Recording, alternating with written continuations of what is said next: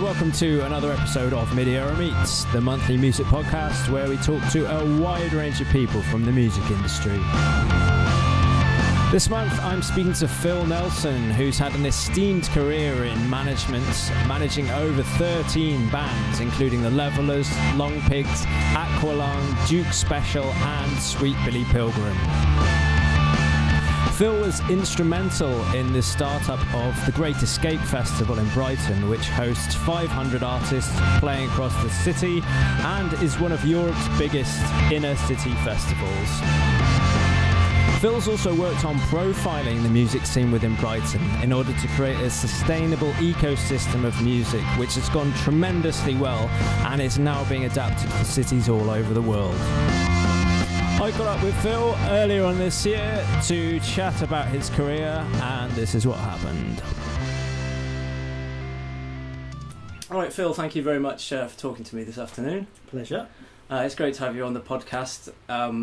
Your CV is an epic thing of many years of dedication to the industry.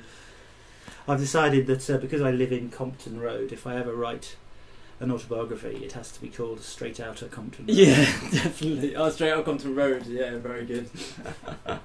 Excellent. Let's just move that a bit. Good. So yeah, the first question I normally ask on my podcast is about your musical beginnings and your early memories of music growing up. Well, I didn't necessarily come from a particularly musical family, but certainly I think from before I could read, I know that I knew all of the inner labels of my father's record collection by their colours and their shapes, and we had reel-to-reel quarter-inch tapes as well that I would get to know everything that was possibly there. So it was obviously ingrained in me from the word go, and in fact, amusingly, and somebody reminded me of this recently, I think when I was 6, I would give all the girls in my primary school class recorder lessons at lunchtime, and their mums would phone my mum to ask what sort of recorders they should buy their daughters, which unfortunately I think that my ability of chatting up girls probably peaked at that time. But learning the piano and amassing a sort of a classical record collection, I think then and now I have a bit of a concern that music in schools has a sort of a classical bent to it, probably mainly because the sort of people who choose to be music teachers come from a classical music background. Again, I remembered recently that I got sent to live with my headmaster's family when my parents moved to Iran, and my headmaster had a son a bit older than me who introduced me to Queen, and one of the first records I bought in 1975 was A Night at the Opera, which is a fantastic record. And when, as you sometimes do at school, you get the thing where on the last week of term you can bring your records in, I proudly brought in A Night at the Opera. And most of my school friends brought in sort of musicals and classical music, and my music teacher didn't know this record and said, what song should I play? And of course I loved the whole record and didn't really think about this as a young child, and said, play anything. So he played the first song, which is of course Death on Two Legs, which includes the great lyric, and then you can kiss my ass goodbye, which didn't go down too well in class when you're 10 years old. I was roundly told that this wasn't really music, and obviously pop music was out. And I think some of these sort of tensions and differences of different sorts of music, and indeed the ability to see over the fence from the different sorts of classical music, from the sort of romantic to the atonal, through to the different types of commercial music, is something that I've continued to love all sorts of music as I've grown up.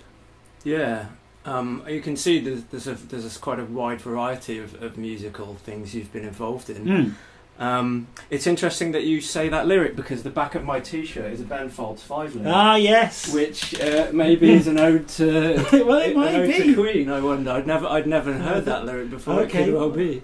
Well, it's funny. Matt Hales, who I manage, who is a sort of piano playing singer-songwriter, is in some ways the English Ben Folds, and so they definitely get likened to one another from time to time.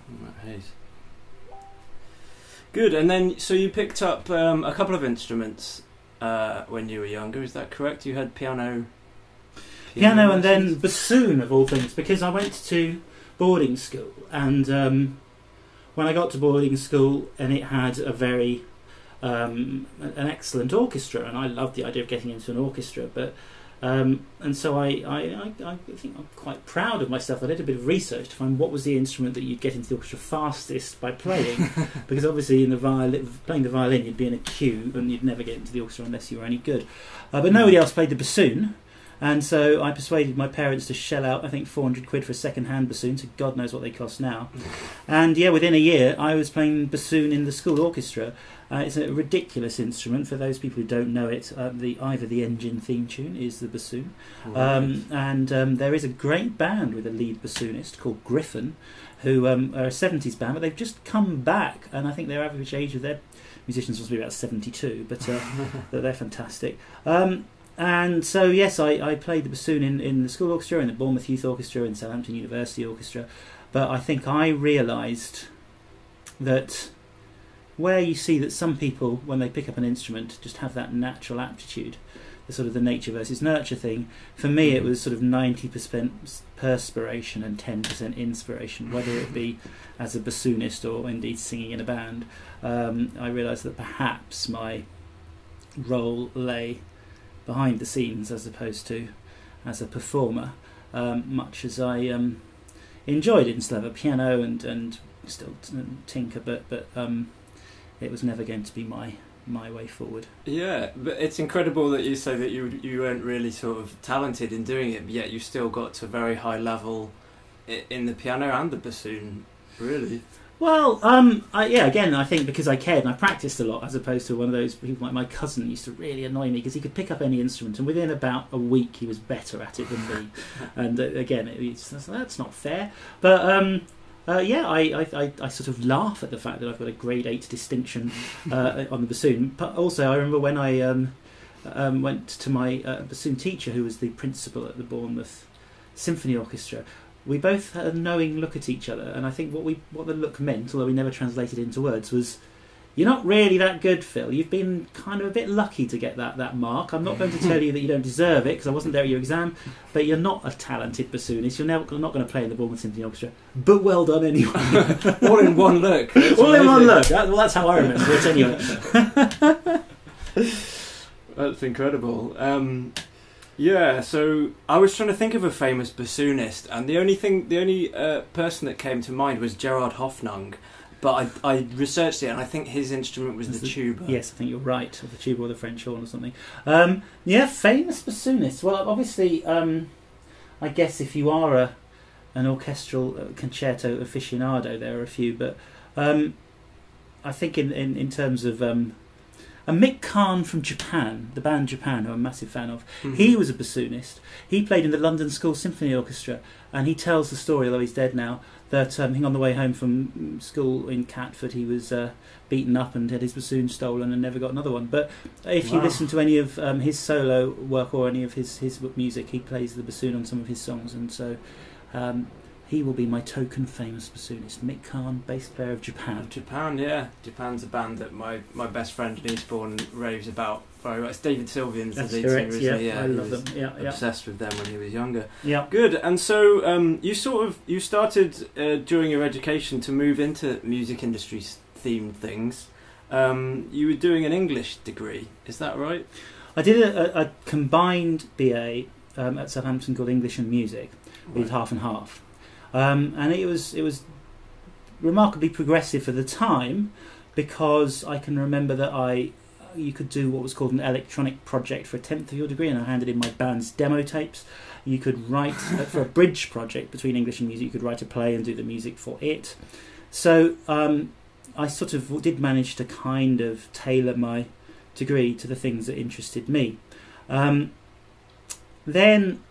at that point I had no idea what I wanted to do career-wise, but and so I did the thing that often I think people certainly did, maybe more then than now. I just thought I'll carry on being a student for a while, so I applied to do an English MA and got in at Sussex, and after about a month or two of doing an English MA I realised that I wasn't enjoying it. It was getting so far away from sort of novels and fiction towards sort of recent French psychoanalysis and other slightly turgid stuff. So I thought maybe I'd prefer to do a music MA. And I went to my supervisor and asked if I was allowed to. And he said, well, the way that it works is you go to the music department and you find somebody to be your supervisor. And he asked me what I wanted to do my dissertation on. And I'm not sure where this came from, because there was very little of it around at the time. This was in 1987. I said that I wanted to do it on how the music industry affects the type of music we all end up listening to, which became remarkably prescient about 20 years later in terms of what I ended up doing. So, of course, in those days, and possibly even now, Sussex University was a very classically minded institution, and all of the people who worked there said, well, that sounds really interesting. I know nothing about that. I will not be your supervisor. So once I'd exhausted all of the opportunities, I went back to the English guy and said, nobody wants to be nobody has the background to be my supervisor. And he said something which I'm very thankful of. He said, well, you seem to know what it is you want to do.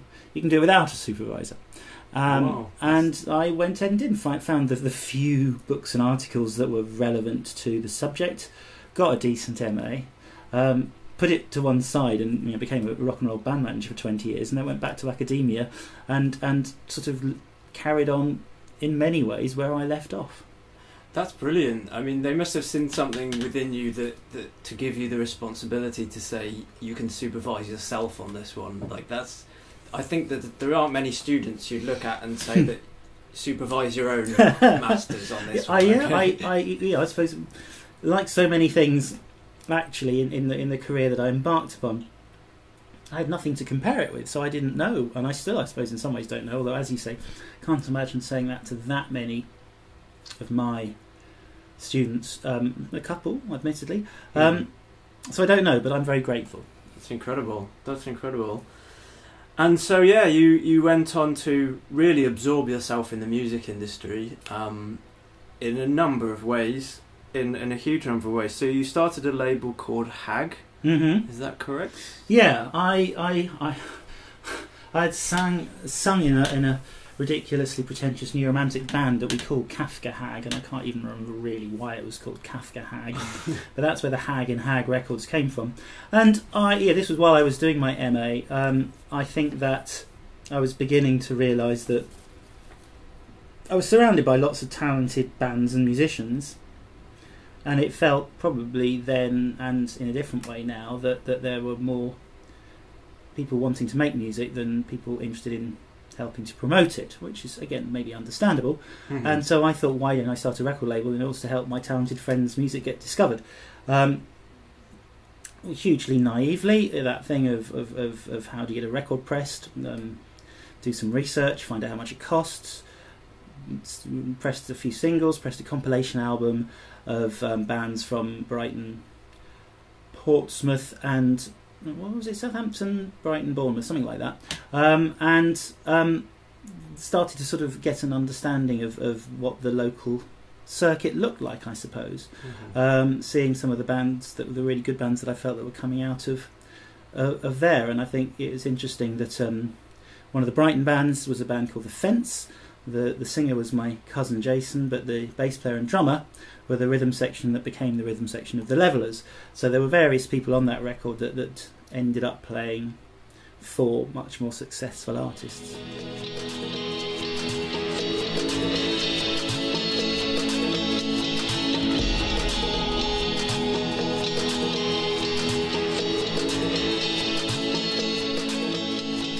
How did you go about promoting your label in the beginning? Did you have like a vision of where you wanted to take it? No, I don't think I did. I don't think I was that sussed or smart. I think that I obviously did some asking around, and I think I've discovered in those days there was a thing called the Cartel, and the Cartel was a network of independent record distributors, and it had grown out of Rough Trade, who had started a few years earlier, first and foremost as a distributor in a shop, and became a label a little later. And the Cartel had regional centres. It didn't have one I don't think, in the south of England. It had one in London, obviously, which was Rough Trade. But a friend of mine who had a label in Portsmouth called Bite Back, who still actually promotes at the Wedgwood Rooms in Portsmouth, his name's Ian Binnington, and he had a label called Bite Back, and they were distributed through Bax, which was the Norwich-based representative of the cartel. So I got in touch with Derek Chapman, who ran Bax, and said, I've got a label, will you distribute it? And I think, looking back, that in some ways he was sort of charmed by my naive optimism as opposed to my nous, and said that he would. And so he was responsible for trying to get my records into the shops. And obviously, until the Levellers came along, nobody was particularly well known, and so not very many records ever got stocked. But it taught me what distribution was, which was great. And I put on sort of nights of local bands in along the south coast. There was a band called the Crop Dusters, who was sort of a little bit folk punk, like the Levellers, who had a bit of a fan base. It was an amazing band who was sort of the Proto-Smiths, called the Regular Guys. And yeah, again, I think it was that thing of learning by doing, and there wasn't nearly as much competition in those days, because I suppose it was hard to work out what to do. And that's, I suppose, sort of how I started to learn a little bit about how the music industry worked, and ended up managing the emerging Levellers. Yeah, well, it's great that you had that vision, that you saw the talent within this group of people, and you wanted to take it. You wanted to take their music further. Yeah. So how was it working managing the Levellers? Because I believe you were a friend of theirs who sort of liked their music and became a manager of them. Right? Yeah, I suppose pretty much. In as much as I say, I'd known Charlie, the drummer, and Jeremy, the bass player, because they were in my cousin's band. I shared a flat across the valley from where we are now in Brighton with the drummer Charlie. He would go off to rehearsals with this band, the Levellers. Because they were sort of rock music with a violin, I didn't think I'd like them very much, and didn't think it was going to be my sort of thing. I liked pretentious, complicated music like Japan. And this was sort of the Clash meets the Waterboys. Well, I loved the Waterboys. So I remember when it came to their first gig, I was actually driving to Southampton to see another band relating to my label, and didn't even go to my flatmate's first gig. But I can remember sort of lying in bed the following morning and hearing a bit of a commotion downstairs, and it was quite obvious the gig had gone very well. And then I realised I hadn't even listened to his demo cassette that he'd made, that he'd given me, and I got this feeling of guilt, and I stretched over to the cassette player and bunged it on in my bedroom, and it was amazing. A number of the songs on the demo ended up on their debut album, and I just thought, hold on a minute, this has such energy and such passion, and Mark's such a great singer. I really would be mad not to get involved, and I just basically said to them, can I be your manager? You need someone to organise you, and you know, I was somebody with enthusiasm and passion, as opposed to a plan or much knowledge, but they said yes. And I think that the first thing I realised was that I had to make sure that I learnt faster than they did. I think when young enthusiastic managers don't, and they get left behind and they get fired. And the Levellers became quite popular quite quickly, and so I had quite a lot to learn quite fast. I was working in London, commuting to London, working for a modern classical music Arts Council funded charity called the Society for the Promotion of New Music, which was great fun. And in fact, I joke about the fact that because I used their phone and franking machine and photocopier, that the Arts Council was in fact in some ways funding the Levellers without knowing it. And so yeah, I was using my lunch hours in the evenings and so on just to try and understand what the music industry was, and where the Levellers might fit and what they needed to do as best I could. And off became a journey. My first kind of point of contact ended up being a booking agent who had recently left HMV as a buyer to work for a booking agency, where they said to him, well, as long as you find some bands, you've got a job. And his first band became the Levellers, and his name is Charlie Myatt. He's still my best friend. I saw him last night. He is now booking agent for Radiohead, the Arctic Monkeys, the Stone Roses, Royal Blood, and is a millionaire. Wow, I'm not. That's a but he's done even much better than I have. The Royal Blood are from Brighton, isn't they it? are, yeah. Right. I think someone told me they rehearsed at Brighton Electric. That's right, because they do. we have rehearsed there a couple of times, and so do the Cure, by the way, rehearse at Brighton Electric. So yeah, lots of people do. So yes, it was. And do you think that the fundamentals of band management have changed from those days to where we are now? Do you think?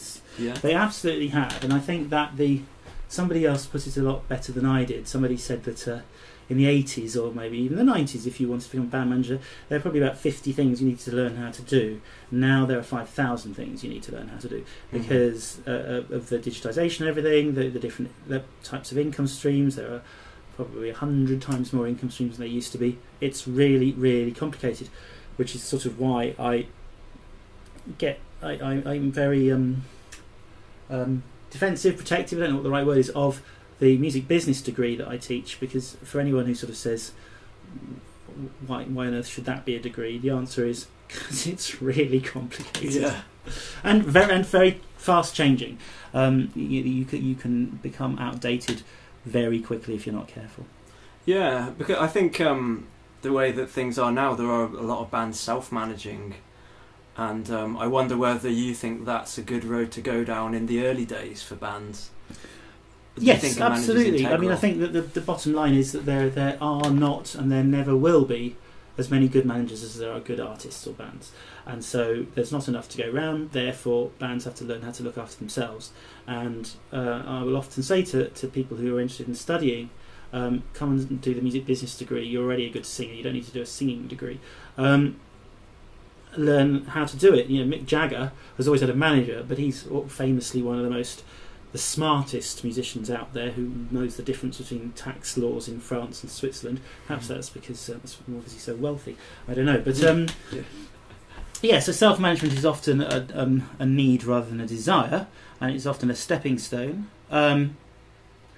But understanding how to build your brand, however dull and un-rock and roll that sounds, is really, really important. Yeah, and I think bands nowadays are really looking to sort of spread how they're making money. Even an artist like Gary Newman, for example, he does meet and greets with his audiences. You can buy tickets to watch this band practice. You can buy his old gear that he's finished using with. Obviously there's all merch and things like that.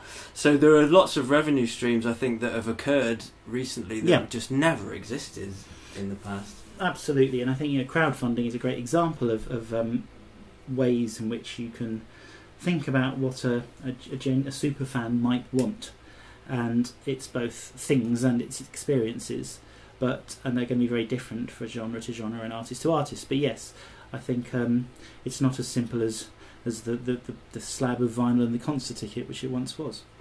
Because you did raise £50,000 for Duke Special, is that correct? I did, yeah. I've done 4 different crowdfunding campaigns now for Duke Special and Sweet Billy Pilgrim, because I think in certain instances it's the right way of raising money. Sometimes it's the only way of raising money, and it's also a way of retaining your own rights if you don't want to give them to a record company, which I don't think there's a right or wrong way, but there are so many choices now. And how do you approach those things? How do you find out what the audience want and how things are going to engage them and excite them? It's a very good question. I think that the direct artist to fan relationship is really important, and I still think it's probably one of the last bastions of an area of the music industry that is little understood, because labels and busy managers don't have the time to finesse it in the best possible way. I pride myself in probably being the first manager who was interested in the direct artist to fan relationship, in as much as with the Levellers we built a snail mail, i.e. before the internet, mailing list of about 70,000 Levellers fans' home addresses. I said to the promoter Simon Moran, when he was about to print the concert tickets for a tour, can you put a space for people to put their name and address on the ticket stub that goes back to the promoter? And he agreed, and he gave me all the ticket stubs, and of the 70,000, about 40,000 of them had names and addresses on them, so it was, of course, me that had to type them into database night after night, which took ages. But it then suddenly meant we could circumnavigate the press or the record company or anybody else in order to communicate with our fans. And we did a lot of that. We started a fan club. We had a 24-hour information phone line. And I would argue that it's one of the reasons why the Levellers have such a loyal fan base to this day. Obviously, it all changed with the advent of the internet. And I think what's more important nowadays is that the relationship needs to be two-way. It needs to be an ongoing conversation with your fan base, which is obviously going to be a very different conversation if you have 2 million Facebook likes and you're Bastille than if you have 50 Facebook likes and you're an emerging artist. Mm-hmm. But the principles are the same, and I think that through that conversation you start to get a feeling for what they want and indeed what your artist is willing to do. I can remember Duke Special, for example, and Sweet Billy Pilgrim are brilliant at house concerts, and if you're the sort of people who can go into strangers' houses, and if you're the sort of music that you can play in strangers' living rooms, it's a fantastically good way of earning money. We did an amusing thing where, as part of crowdfunding, we said Duke Special and his manager will come round your house for dinner, and we'll bring the dessert. And some people would hate that, but it was sort of fun. I think we did one particular house concert to 45 Jehovah's Witnesses, which was unexpected. So you have to kind of expect the unexpected in crowdfunding. That really is like bringing the band to the audience, isn't it? Yeah, like accessibility to artists is very different now, isn't it? Because even like artists themselves have a direct channel of communication. I remember even on Twitter, I sent a tweet to Johnny Greenwood one time, and he actually replied to me. Great, yeah. And it was a very magical moment, that accessibility that they have. It's complicated because I think that there are certain people who get into music because they want to be mean and moody and dress in black and be put on a pedestal and be impossible to communicate with, and get very exercised by this new world where you're supposed to be sort of naked and your fans can say what they like and do what they like and all that sort of thing. So it's complicated, but you have to find. There's no one size fits all rules. It's very, very different from artist to artist, I think. Yeah, then you're taking away your own valuable time away from making music to support the. Absolutely, and I think that's the danger. I think that and I've seen it.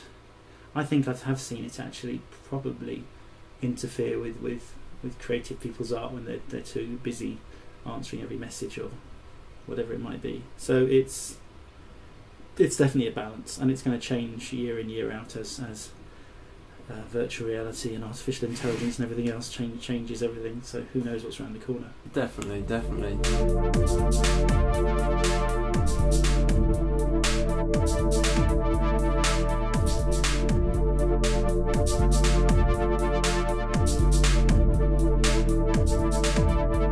As a manager, you've had a pretty esteemed career.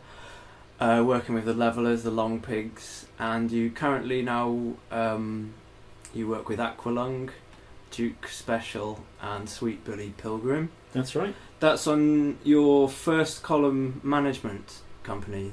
I think I changed its name from Hag, which is what it started out as, and the name came to me quite a long time ago. It must have been probably in the mid-90s, where I kind of thought, if I called my management company Nelson's Column, picking up the phone saying hello Nelson's Column would stop being funny after about 3 calls. So I kept the column and called it First Column, and that's remained as the name of the management company. Oh, that's cool. But yes, I mean, I think in the 90s it was the Levellers, the Long Pigs, a band called Octopus who was signed to Food, a really young girl. I was listening to her songs in the gym this morning, who was only 14 when I started managing her, but she was an astonishing singer-songwriter called Victoria, who got a deal with London Records. And I look back on the 90s and I kind of can't believe what happened, because actually the Levellers and Long Pigs in particular, I would say, were quite difficult to manage. They were very forceful, larger-than-life personalities. They didn't always like each other. There was quite a lot of drinking drugs. There were quite a lot of situations which I had to rescue people from in terms of arrests and God knows what else. It was fighting fires all the time, and because I didn't know any different, I suppose I just got on with it. But I also can remember it being quite a lonely job, because when you're especially dealing with bands, they don't all necessarily agree with each other, and you've got the label on one side with its own agenda and the band's agenda, and if you're trying to basically marry the two, what often ends up happening is that they both hate you, because you're actually not agreeing with the band and you're not agreeing with the label, and so it's very lonely and quite isolating. But equally, it's the best way of kind of building a thick exoskeleton of actually being quite resistant to anything much anymore. I don't want to manage difficult artists anymore. I think if they come along, I'll listen to their music and go to their concerts, but I won't want to get involved. I think towards the end of the 90s, I had a reputation for being able to manage difficult artists, to the extent that I nearly managed Morrissey, which I actually, to be honest, I was never going to manage Morrissey. I thought it'd be very interesting to meet him. I went to see him play at the Forum, and went backstage afterwards, knowing full well that he would have probably left.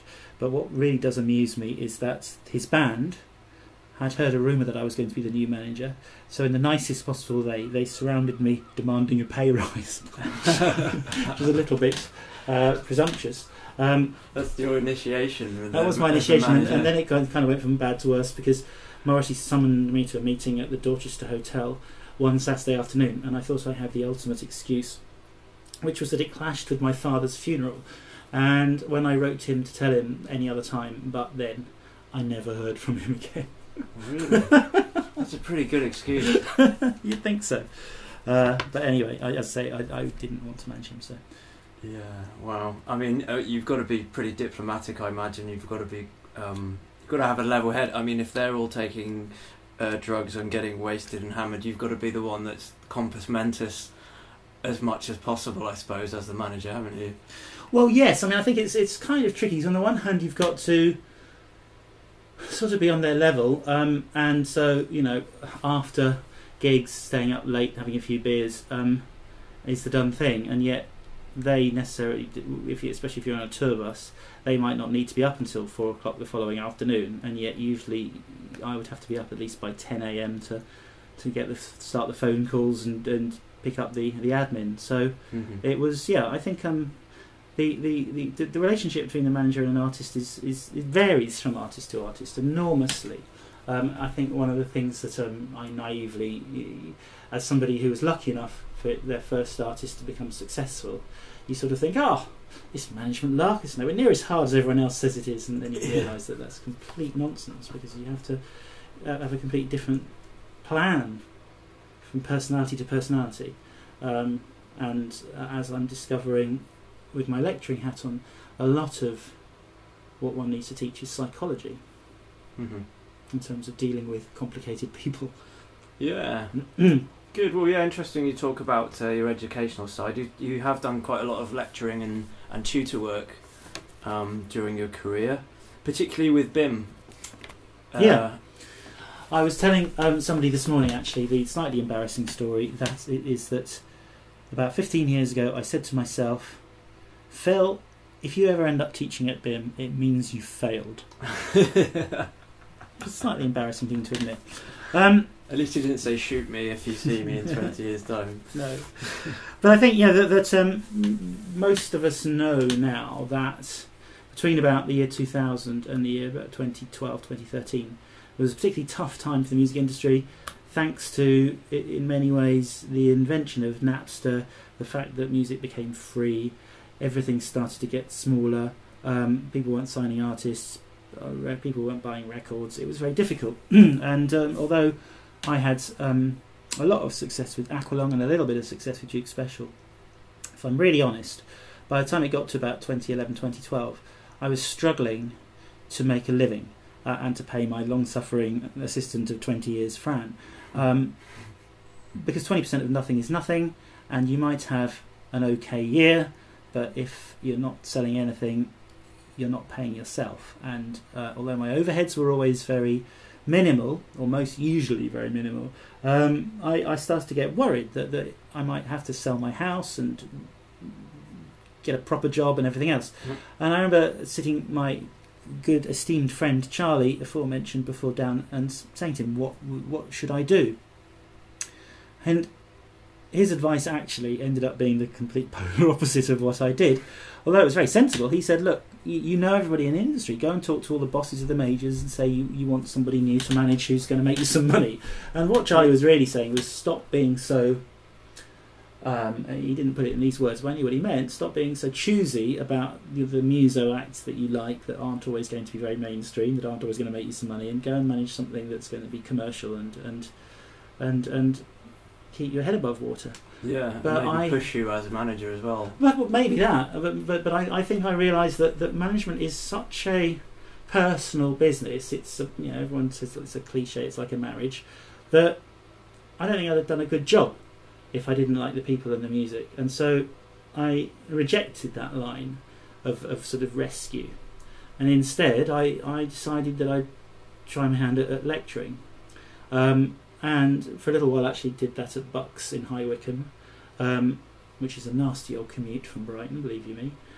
And then BIM had been going for a while, but part of the reason why I'd made that comment about BIM was that it started out as purely for musicians, as sort of a glorified rock school, and then it sort of wanted to become more academic and more recognised, and became a Sussex University affiliated institution and had a music business degree and all that side of things, which I kind of came along to be one of the people who sort of fronted that side of things. And so I very quickly became their music business head of department, and kind of realised that I was quite good at lecturing, partly because I think I'm a good communicator, and partly because I keep up to date because I'm very curious, and partly because one of the best things about being a manager is you get to see each bit of the music industry, where a lot of people will only get to see their own sort of slither of it. Yeah, that's true.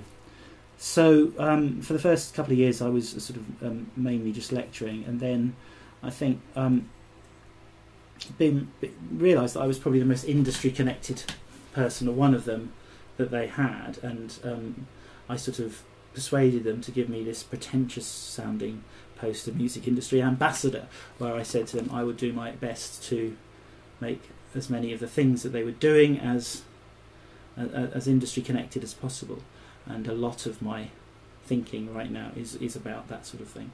Yeah, I remember hearing someone who I know who went to BIM say that part of the course you'd go to Concord 2 and play on the stage as part of what you were doing. And I remember thinking, that is such a brilliant idea, to be practicing there and not just sort of in some study room with your music teacher watching you. That's such a genius idea. Yeah, and I guess also what I've read about you talk a lot about networking, getting people to talk together, and learning how to network as well in the industry. Yeah, I think that's the thing, is that actually being able to get on with people, communicate with people, is such a big part of the music industry, that on the playing and the non-playing side, it's something that I realised that I was sort of building a fairly substantial database, and because I hopefully wasn't an arsehole, didn't take the piss, that people generally returned my calls. I think there is the cliche that when you're on the up, everybody will, and when things start to go wrong, you know who your friends are, because everyone else moves on to the next person that they think is going to be, and there will always be an element of that. But I think that I started to really look at what makes the music industry tick. How does it fit together? And I didn't really feel, I still don't feel, that a lot of people really look at it like that. And especially outside of London, building sort of this new concept of the music city that people talk about, but also musical food chains, I've started to sort of map areas to show how the different bits of the music industry fit together. And it's my view that you've sort of got four quarters, without going into too much detail. You've got the live side, you've got what I call music creation, which is the stuff that begins in the rehearsal room and then ends up getting released in whatever way it does and marketed. you've got music education, and then you've got tourism and heritage. And the idea that in every area you can actually find out who works in that industry, where are the gaps that either entrepreneurs or people from elsewhere can fill those gaps. We started out mapping Brighton, and there is now a website called brightonmusicoffice.co.uk, which is owned and run by Chelsea Rickson, who was an ex-student of mine. I'm currently mapping the whole of the Northern Irish music industry for Help Musicians UK, the charity that used to be called the Musicians Benevolent Fund. And it's one of my biggest ambitions is that each of the areas of the UK outside of London ends up having a regional music office with a staff, at least of one person, but also a democratically elected board who tell the staff what to do that's going to actually help the local industry both economically and creatively. Because I feel that doing those things would make a huge difference to the ability to live and work in the music industry outside of London. Definitely, and it's an incredible idea to build up that supporting network within a place, because it does feel like the music industry is a little bit wayward at the moment, and people, I guess artists, some of them maybe feel really isolated, or even scenes are quite isolated. So to have some framework behind them to be able to give them funding or give them a platform or give them exposure is a really, really commendable idea. And is that what's called Brighton Music City Project? Is that yes, I mean it kind of is. The Music Cities thing. It's a bit of a complicated thing to really explain, because a lot of people assume that in the same way as somebody becomes a knight, that a city can become a music city, and I think that's complete nonsense. Although Hastings, for example, did decide it was a music city a couple of years ago, but the house, it's not a city, and it hasn't got any grassroots music venues. So how it was doing it. So as far as I'm concerned, every town, every city has its musical side. Some are better at it than others. But a report was written that came out of Canada called "The Mastering of the Music City," which is available online if you Google the words "the mastering of a music city," and it's actually a really interesting and well-written report, which is sort of in some ways those people who became interested in this world was their way in. And I got 7 of my students to start mapping Brighton, to use the advice from this report to see how well or badly Brighton was doing. And out of that, there's a London-based organisation called Sound Diplomacy, who do a lot of work in this world. Not quite the same as the work that I do, but it's very much. I think you probably could do a degree on music cities if you wanted to.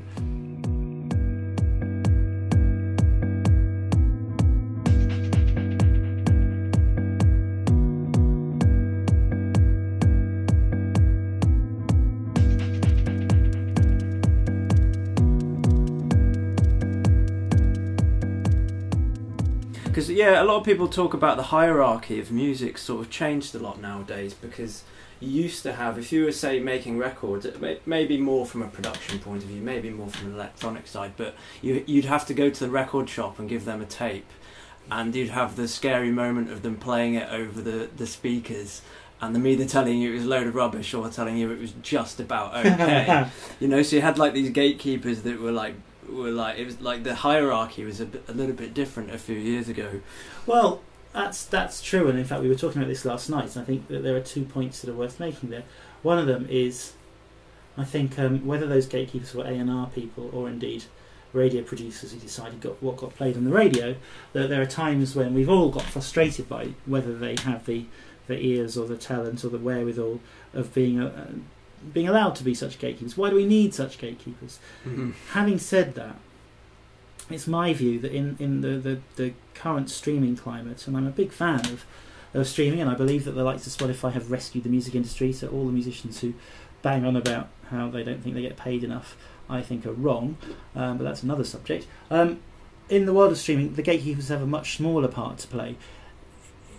When radio ruled, if you heard a song on the radio and you didn't like it, but eventually, by the 10th time you heard it, somehow you'd worked out that it was actually, you just hadn't got it the first time, and it just took 10 listens to really get it. Yeah, there's a lot of music like that, and I think that the problem with streaming is that you don't have a gatekeeper, and if 30 seconds into the song you don't get it, you don't give it another try, and therefore the complexity of music currently is, in my opinion, decreasing to the extent that only quite simple music is succeeding at the moment, or largely thanks to the new role of gatekeepers.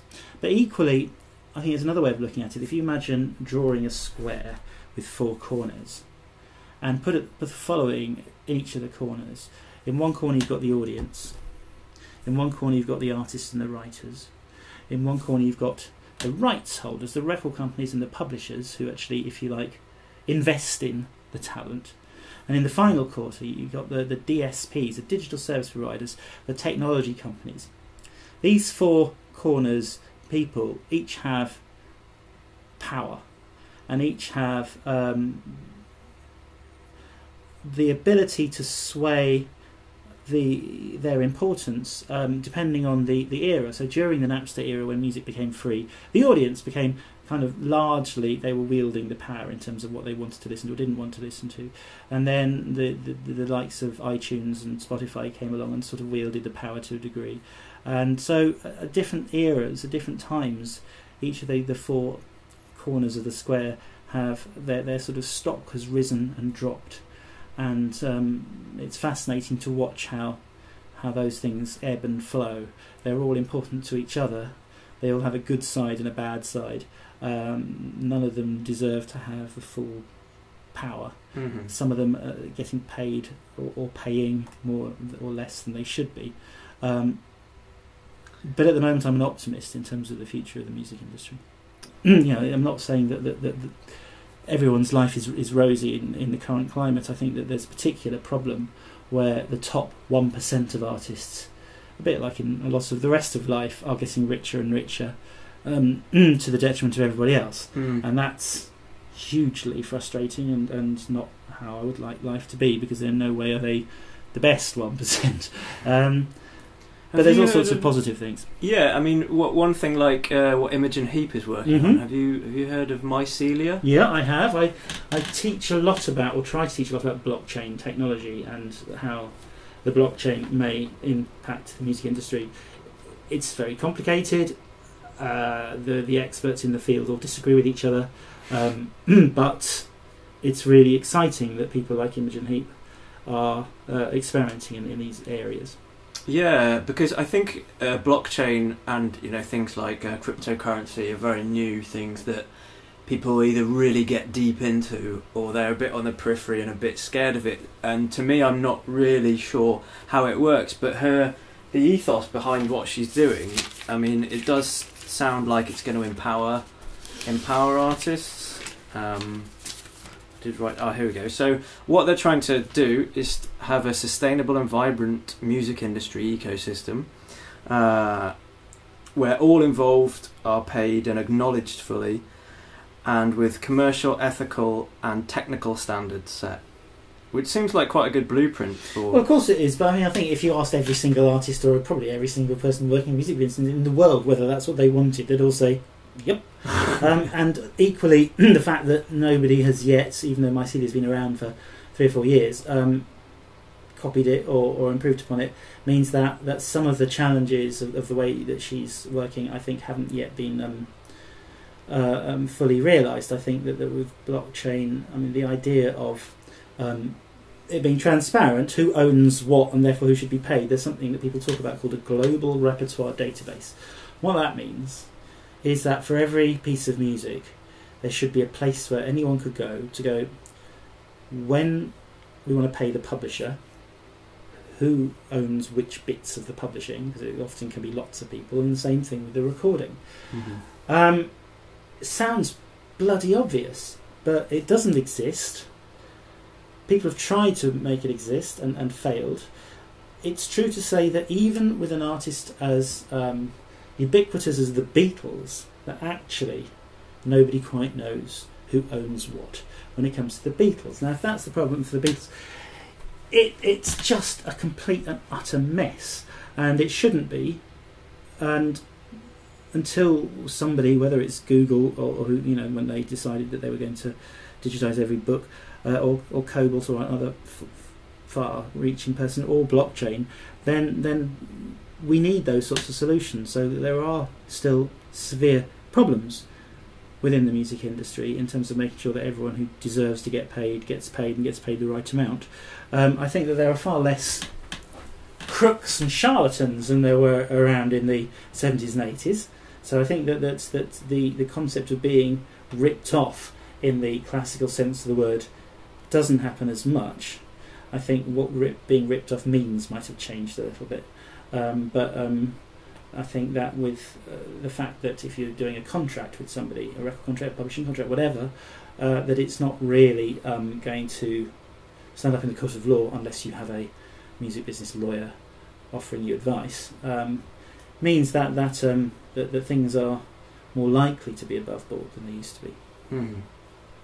Yeah, it's certainly feels like the right way with sort of streaming music. It sort of feels like that sort of technology can really be harnessed to give a bit more to the people who are creating it. I know that Beatport are going to have their entire catalogue streamable next year. So if you're a DJ, actually now then you wouldn't need the USB memory stick with all your tracks on it. You're just streaming it live from their their site, from their platform. Which is also cool because they get like instant data of what's happening where and when and why and who's playing what tracks. And that in itself, I think, is sort of democratic in a way. Yeah. And also, I guess going into the Great Escape then, which you co-founded. It's an incredible festival. Happens in Brighton in May. Sorry. Yeah. I think basically it came about through conversations between Martin Elborn, who is the booker of Glastonbury, and a guy called John McEldowie, who's I think now still the booker of Reading and Leeds, or he might have recently left, and myself, although really shortly after we put it together I was sort of sidelined, although I'm back involved again now. The idea really in some ways was wanting to do the European version of South by Southwest from Austin, Texas. There used to be something called In the City in Manchester for a little while. It was pretty good. And there are all sorts of things. Eurosonic in Holland, Midierror in France, Sound City in Liverpool. But I think it's true to say that the Great Escape has grown to become, to be acknowledged to be the biggest and best city-based music festival in Europe. And I think it's succeeded in doing that, partly thanks to Brighton being the perfect town city to do it in, partly because the organisers, and this isn't me, this is other people, have been quite smart in understanding what they call export-ready music in terms of what it is they want to feature when things are ready to break out of where they've become successful. It has a great conference strand, which is what I'm now part of, it's really popular. I mean, it doesn't always work, and when you've got a wristband and you can't get into the things you want to go to, that's frustrating, but that's the nature of these things. But it has been a hugely successful thing. In many ways, the Great Escape and BIM are two of the big things that have put Brighton on the musical map in the way that it's become sort of musically ubiquitous. And you've been heavily involved in both of them. I suppose so. Yeah, I am the sort of person who gets involved in things, and it's almost a sort of a cliche that when something is trying to make something happen, it's like, let's get Phil involved. Whether it's this new music venue that we're trying to get started in Eastbourne, whether it's a new radio station that's starting to happen, whatever it might be. I think because I have passion, I'm quite clear thinking. I know people. I'm a networking thing. And I will probably give up my time for nothing. I'm cheap. I think when you know it's worthwhile investing time. Yeah, absolutely. That's probably key to it. You probably get that instinctively quite well from people. Yeah. So Great Escape has about 500 artists playing. I can sometimes think that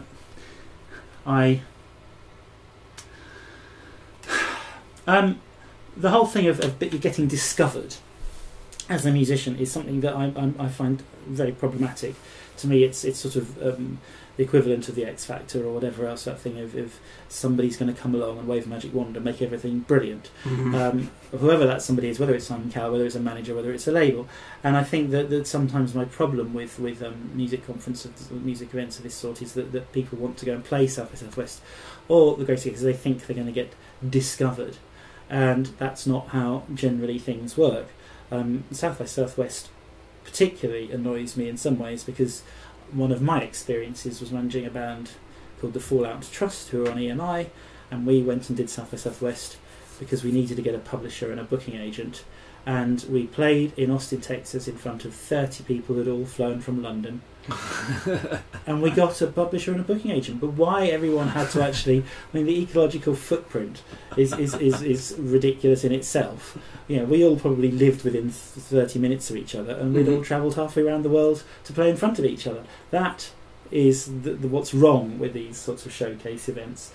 I will often say to people, you have to be very sure you know why you want to do them. And equally, there's always going to be, you know, when you've got 500 people playing, 100 of them are likely to play in front of nobody. And that's quite sad. Yeah. But I think it's like, just before we started rolling, you were talking about using logic in the music industry. And I think there's a good example of that logic going out the window. Yeah, going out the window. Yeah, I think, it's certainly one of the things I try to impress upon people, saying, when you're doing something, ask yourself why you're doing it. What is success going to look like? What is it that you want to get out of it?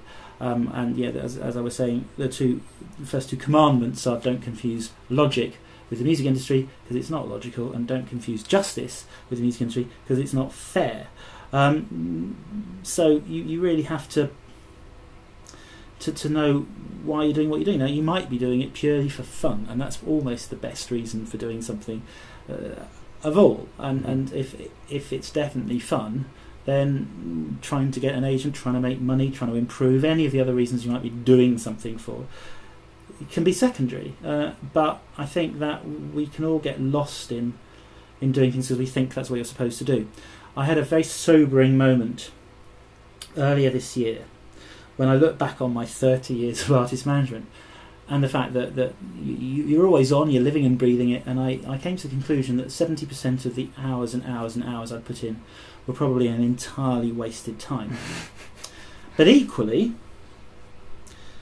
I realised that I didn't know which 70% they were. So what you can't do is just say, right, stop doing that 70%, do the other 30%, and look at all that time you'll free up that you can be doing something better with. You can't do that because you don't know which 70% is going to be the waste of time or not. There might well be 10% actually that you could probably shave off if you're really self-disciplined. But that makes management a difficult thing because you have to accept rejection and indeed being ignored, and be able to not take that personally or not become an incredibly kind of disgruntled, unhappy person. You have to just get on with it.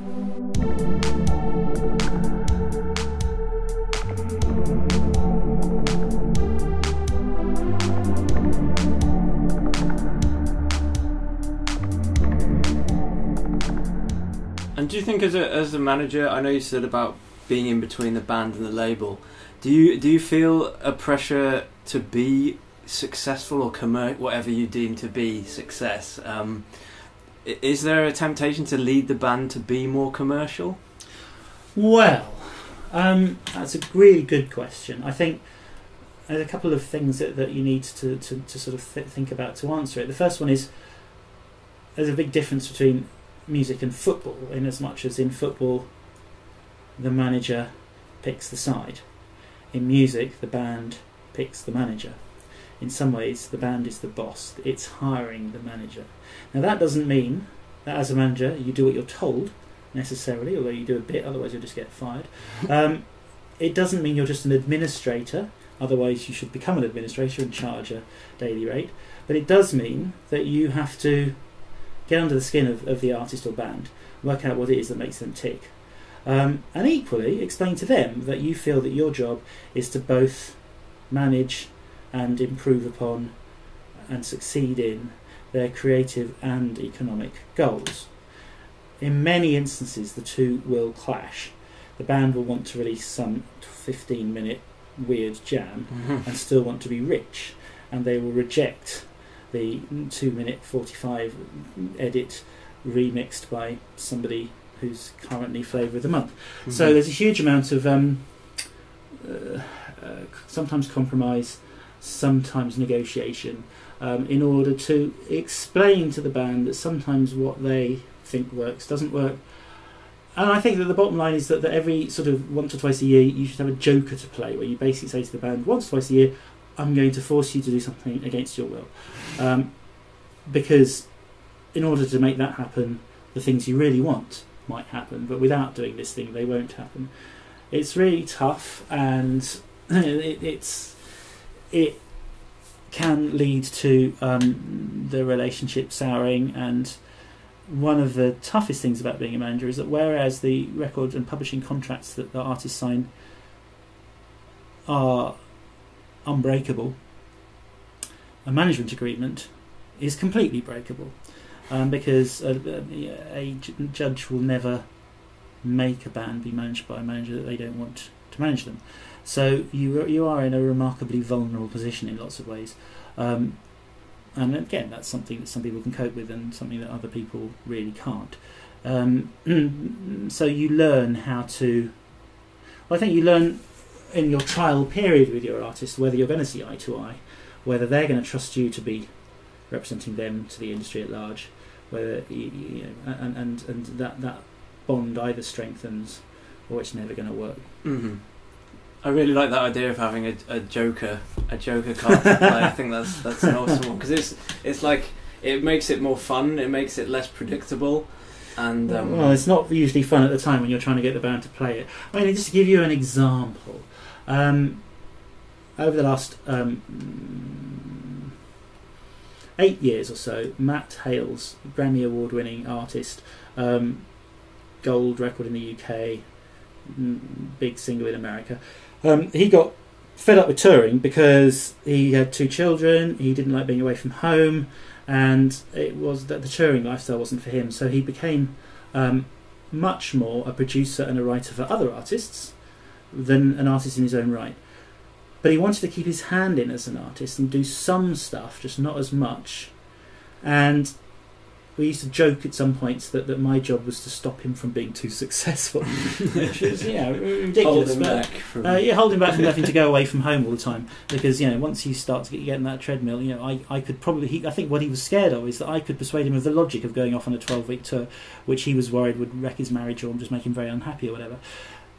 So I had this sort of tightrope to walk where it was like, keep Aqualung going, but make sure Aqualung's not too successful. And one of his biggest markets was Japan. And this one year, when I think he did only 3 other live shows in the whole year, we got offered a fairly prestigious slot at Fuji Rock in Japan, which is one of the big festivals there. And I'd been sort of really kind of angling for it, and I got it, and I said to Matt, this is great. And he said, can't do it because it clashes with my family holiday to Dominica. And I decided to play my joker, and I felt a little bit scared. I just said, Matt, this is a show you've got to do. I'm afraid, I'm telling you, I really want, and I will help you do it. And if it's a case of you literally fly from Dominica to Japan, do the show, fly back from Japan to Dominica and continue your holiday, I'm really, really, really going to make you do this thing. And he was unhappy, and the relationship was a bit strained, but cutting to the chase, he did the show. It was massively successful. He really enjoyed it. Thank God, because I don't know what would have happened if it had been a complete disaster. And life moved on. You can't do those things very often, because if you do those things too often, then you're not being a manager anymore. It's a car crash. Yeah, and I think you've probably got more sway with the experience that you've got to say, look, I know this is going to be good for you. Whereas I guess in the early days with the Levelers, you probably weren't able to go, let's do this crazy gig in northern Scotland on an island. Yeah, I think that's probably true. That age and wisdom play a little bit of part. Yeah. Good. So how about just in terms of your in being a manager, what would you say is the most gratifying part of doing that stuff? Oh gosh, Well, it's funny, at the moment on my I'm old-fashioned enough to still have a mini iPod thing, and I've got all of the songs by all the artists I've ever managed at the moment as my sort of playlist on that. And that's to say, I was listening to this girl Victoria in the gym this morning, and revisiting all the artists to see which ones have stood the test of time, and the couple maybe that haven't, or less so. Being involved with music that I passionately adore is first and foremost the thing, and it's, if you like, often, because my taste is a little bit esoteric, it doesn't do as well as I think it should or would. It's thrilling to me, for example, that we're sitting here today when Sweet Billy Pilgrim, who you might describe as a prog pop band, and a genre that nobody wants, were Album of the Week in the Mail on Sunday yesterday, the big half-page feature, which I was thrilled Fantastic. about. So it's lovely when those things happen. So, you know, it's those things where other people recognise the music that you champion. It's obviously a big deal. Obviously, standing at the sound desk and watching the Levellers headline Glastonbury is a spine-tingling moment. It's, I mean, it's that thing of climbing ladders, but it's not always the biggest moments. But it's often, in fact, in many ways, it's often those first moments. So many massive artists, and okay, I've never really had a massive artist, talk about the fact that the bit they enjoyed was probably the sort of the middle point of their first record, when they're touring their first record and they're starting to headline places like Shepherd's Bush Empire and Brixton, and that sadly, once it gets much bigger than that, it stops being as fun.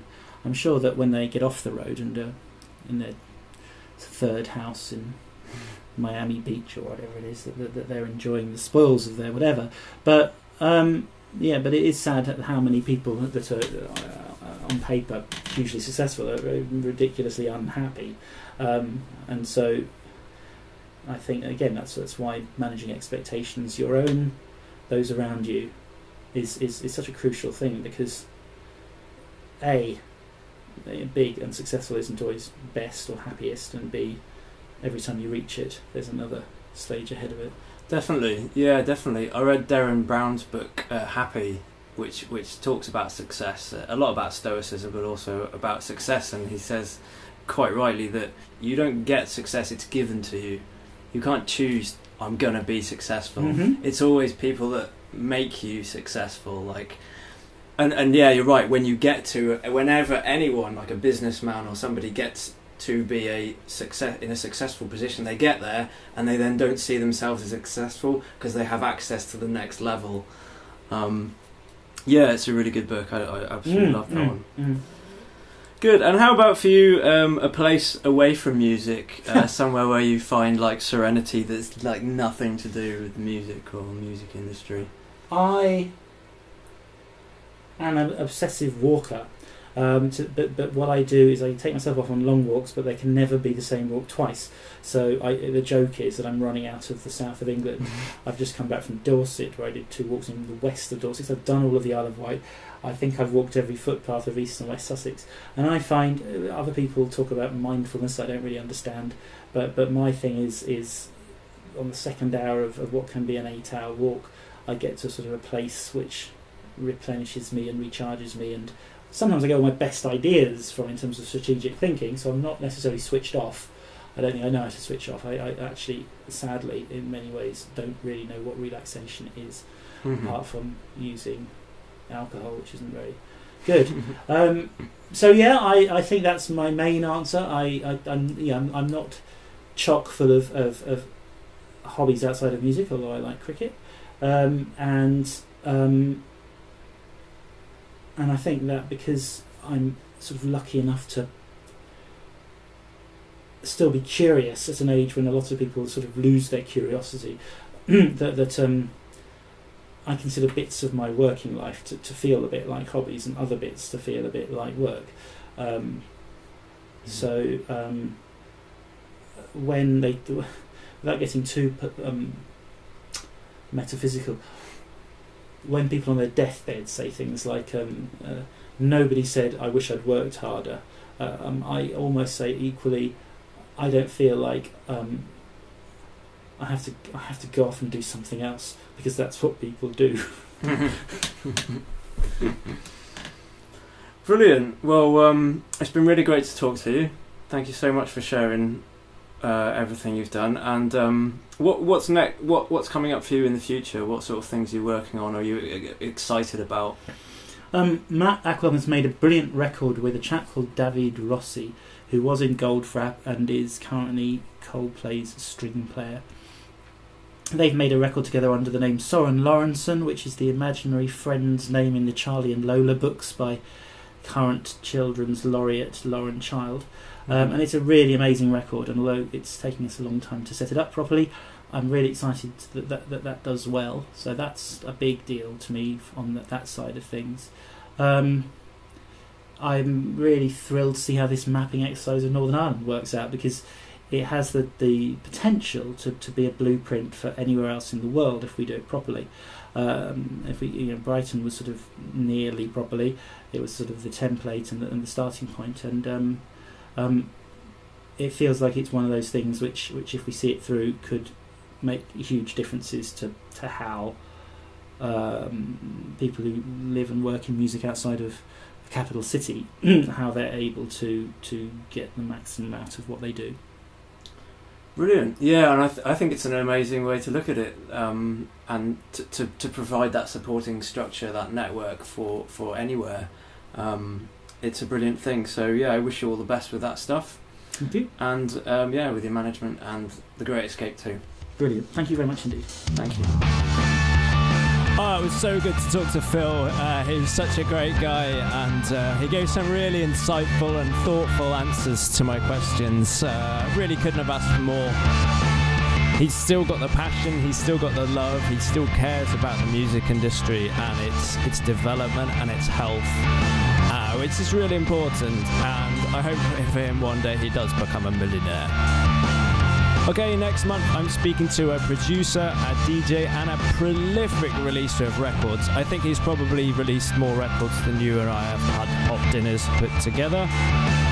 It's a great chat. We're talking house, we're talking garage, and that'll be on next month's episode, which is out in November. Thank you very much for listening. I am midierror, this is midierror Meets, and I'll see you again soon.